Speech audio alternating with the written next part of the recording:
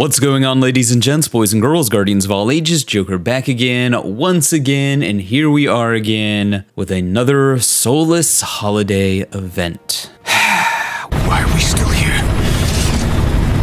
Just to suffer?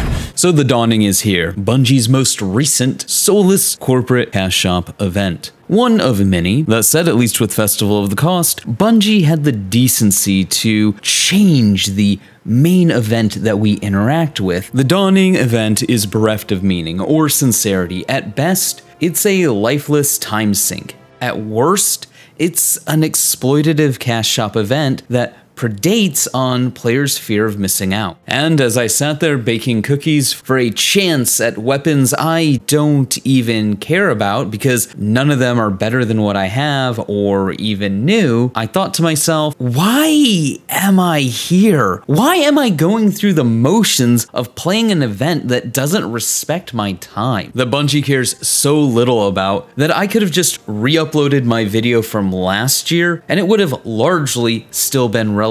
And then think about the insanity in that. I'm putting more effort into scripting, recording, editing, and uploading this video than Bungie did with their reused, recycled cash shop event. Now, you can argue that the 30th anniversary is going on right now, but that too is largely a cash grab. Not that there's anything wrong with that, but let's be honest about what this is all about. Let's not pretend that the cash shop wasn't filled to the brim with new loot, all while asking players to spend $25 on a dungeon that was sold separately. And hey, content costs money. Fine, fair enough. But that doesn't mean it has to be soulless or exploitative. I think because a lot of this is monetized or tied to monetization, we should expect more in terms of quality. And that's really what we're here to talk about. Not necessarily the cash shop, not really the monetization. Those things we've covered ad nauseum. And while they are a part of the conversation because they're a part of the event, that's not really the grievance here. Destiny holiday events are kind of a microcosm of the game itself and all of its problems. From season to season or DLC to DLC, you have some slightly new content or slightly changed and repackaged content like Horde Mode 355 released alongside a cash shop update, where clearly more effort went into the cash shop and creating content for that than into the event or season itself. I mean, we have how many different horde modes, not horde modes, that are basically the exact same thing at this point. Kill a bunch of enemies, throw a ball someplace, get a ball, gather a ball, sit on a ball, shit on a ball. It's just so redundant at this point. So when the dawning comes around and it's literally just recycled content with a cash shop full of items, I have to ask, after all of these years, is this really a surprise anymore? Is this really shocking? Sure, I could review it, but that would also be kind of redundant. You, the audience, have already made up your mind. Some will agree with everything I have to say. Some will hate me for not understanding how brilliant the dawning is, because they get to give cookies to Smallin now. Lately, and I know some of you are going to be tired of me bringing this up, I've been playing a lot of Final Fantasy XIV, the 14th game in a franchise that started out as a swan song, a Final Fantasy, a franchise that has most definitely had its ups and downs, its exploitations, and its abject failures. Final Fantasy XIV being chief among those failures. And yet, Final Fantasy XIV has gone from abject failure to winning awards for the best community and the best still playing, and suffering so much from success that they literally had to stop selling the game. For as much as people want to whinge when I compare Destiny to Final Fantasy, they're actually far more alike than I think a lot of people want to admit. More so Destiny fanboys, because it's always going to be an unflattering comparison. But look at the journey both games have gone through. Both 1.0 versions of the games were failures, and the teams either set about fixing them or rebooting their respective franchises. And I mean, technically speaking, there's a version of Destiny 1 that was almost completed, but then in the 11th hour had to be entirely rebooted. So it's not like these teams don't understand the heartbreak of spending years developing a game only to release it and it's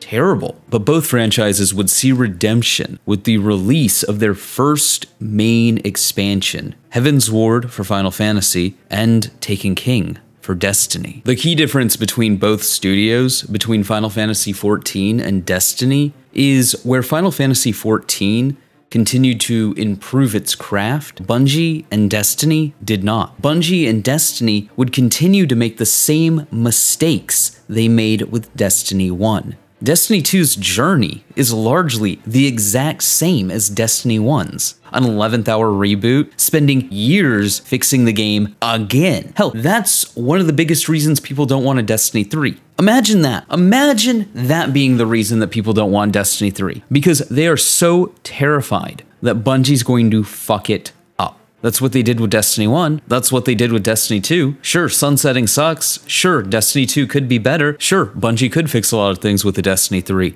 But more likely than not, they're going to fuck it up. And when that's a general consensus in the player base, when settling for it's bad, but it could be worse is the mentality, well, do I need to say more? There's not a confidence within the community that Bungie could even pull off a Destiny 3. And their expansion since Forsaken hasn't really done much to bolster any confidence. I think most people will agree there's a big difference between, that was an okay expansion, I paid $40 for it, I got 4 or 5 hours of content out of it, now I'm gonna go farm loot, and, ooh, you want me to start over and spend $60 to do so. You gotta knock it out of the park. And given my comment sections and other people's comment sections, most people don't seem to believe that Bungie has the capacity to do that. So as I sat there grinding out materials to make cookies for loot that's largely irrelevant, I asked myself, why am I doing this? Destiny is, after all, a Skinner's box. So if the loot isn't worth it, or if what you have is already better, then what's the point? It's all just kind of meaningless. There's no story to experience, nothing new or exciting to play. Even the Dares of Eternity is just another Horde mode. Sure, it has some of the most fantastic presentation of any piece of Destiny content ever, but that's it. And things don't always have to be new and shiny, but they do have to have a point. Is anybody really engaged with an event about farming enemy kills so you can turn them into cookies, just going to waste your time dismantling them? Is anybody really looking forward to doing that? Or how about grinding away to get what? A bunch of weapons that are, by no stretch of the imagination, best in slot? The fusion rifle used to be a king, keyword used to, and all of it is recycled from years past. Is anybody actually excited to grind that shit out? Or are most people looking at it the exact same way I'm looking at it? This is just kind of a passive, off to the side loot grind to do while you're doing other things. It's not really an event, it's just something that's there. Vestigial. Now let's contrast that real quick to Final Fantasy XIV and some of its recycled events, like the Nocturne for Heroes, which is a crossover between Final Fantasy XIV and Final Fantasy XV that has only been used 3 times, between 2019 and 2021. 1, there's a story for the event. I know, right? An hour to an hour and a half narrative for a crossover event in my MMO? Gasp! Shock! Horror! Lightning crackle, lightning crackle, lightning crackle. For reference, the entire narrative for a Destiny season is between an hour to 2 hours stretched out over 3 months. There's an exclusive public event to this event, and there's a lot of loot. Noctis's outfit, hair, and car. Cars in my fantasy game? Or how about the annual Make It Rain campaign, an event in Final Fantasy XIV that, unlike other seasonal events, isn't based on a real-world counterpart, being themed after the Gold Saucer, which since 2016 has had a different quest storyline every year. And while this quest and its rewards are novel, the biggest draw to the casino during this campaign is the fact that all winnings are increased by 50%, on top of some of the regular Golden Saucer rewards having huge discounts. I mean, look, you can be a Playboy bunny girl, well, being a bunny girl if you make a bunny girl bunception. Oh yeah, that's something else I should mention. The Golden Saucer has a bunch of minigames,